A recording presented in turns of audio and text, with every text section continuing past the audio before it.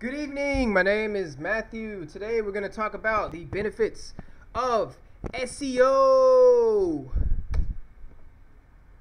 So, for those of you watching, I hope like business owners, small business owners, marketers, whomever studying this, this is basically why you should use SEO and like, if I'm talking to a business owner, this is what they really need to know. So, basically, Google has a huge chunk of the internet or search engine. So whenever somebody searches something, which is about 2 billion people a day, 67.8% of the time they're using Google. So like, there you go.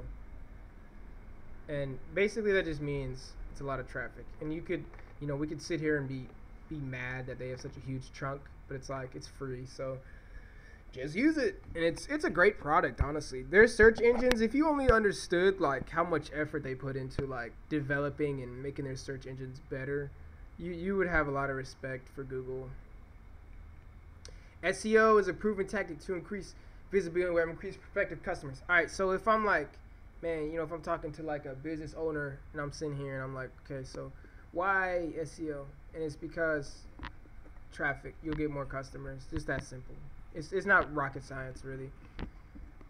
It works best with e-commerce, but it does work with any business, anything almost, like anything that any product that you could sell, whatever product service you can sell, there's SEO for it. If you don't believe me, send me an email and I will give you a short analysis on how you can use SEO to promote your business. I'll give it to you for free.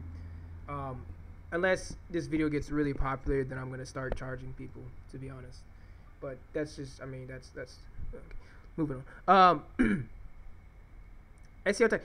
So basically, all SEO tactics do is increase in residual traffic. So residual, as in like, you should know what residual is, but for those of you who don't, it's like,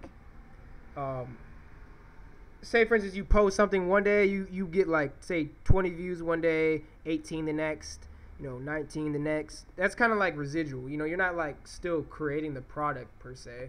It's already posted. You just continue to get residual views. So increased in SEO, all it does, like I said, it increases the traffic. So how could I feel like I shouldn't have to explain that. All right. Great video. All right, thanks guys. Stay tuned for some more stuff. Bye bye.